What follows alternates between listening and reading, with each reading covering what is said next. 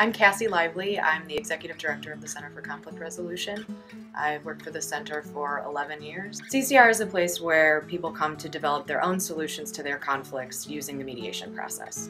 Mediation is a chance for people in conflict to sit down with a neutral third-party facilitator, to talk through the issues that they're in conflict over, to think through what they want to see happen moving forward, and to give a lot of thought to coming up with a solution that's really going to work for them with the help of that neutral third party. CCR was started by a group of attorneys in the Young Lawyers section of the Chicago Bar Association in 1979, and their philosophy was that there should be a way for people of limited means to access the justice system in a way that was less expensive, less time-consuming, and less intimidating than the traditional court process.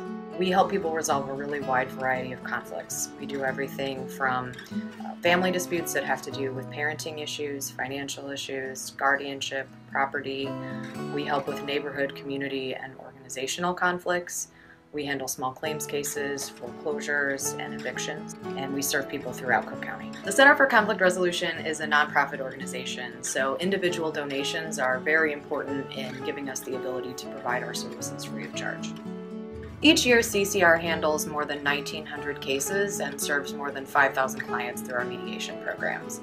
We would not be able to do that without the efforts of our volunteer community. CCR has more than 140 active volunteer mediators who provide our services.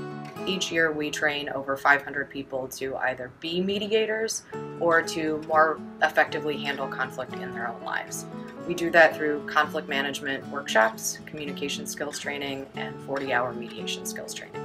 For more information about CCR and how you can get involved, please visit our website at www.ccrchicago.org.